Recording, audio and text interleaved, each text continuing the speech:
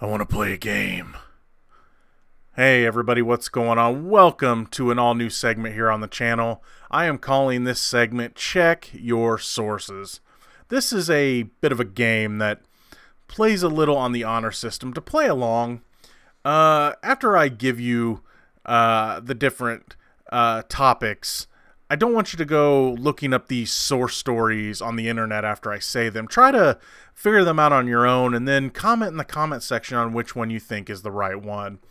What it is I'm going to give you 3 different rumors based on sources. You know, we all love sources here on this channel that I have found, but there's a catch. One of those sources will be me. There will be one big rule.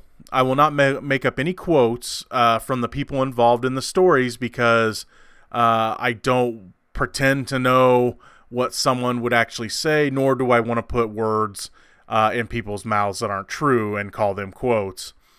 I will, however, make comments like sources do, claiming they heard people say things. So, alright, here we go. The first thing I'm going to do is I'm going to go through the different stories from the ones that I introduced on my podcast, Get on the Mic, and then I'll give you the answer to last week's 3 source stories. And then we'll get into a new one that you guys can play along with. So here we go. Number 1. Some news has been leaked by a source ahead of the planned Hellboy panel at New York Comic-Con.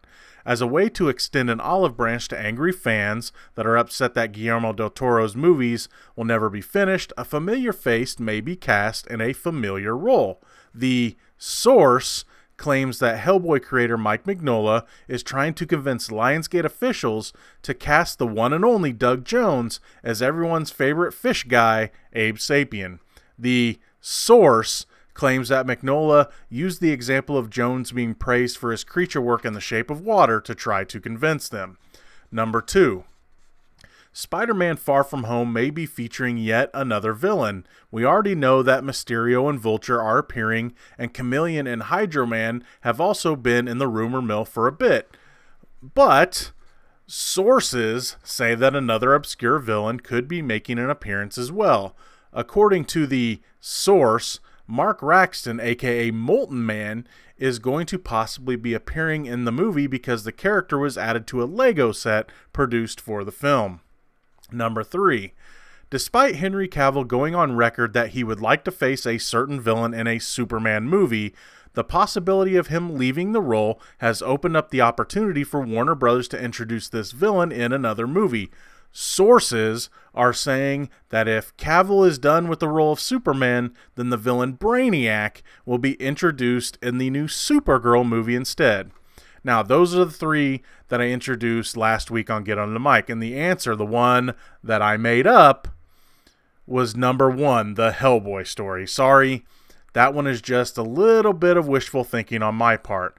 That being said, I am really looking forward to seeing what they do with that movie, even though I am one of the ones that's upset that they didn't get to finish the Ron Perlman one. So, okay. So now you see how this goes. Here are the 3 source stories for this week. Number 1.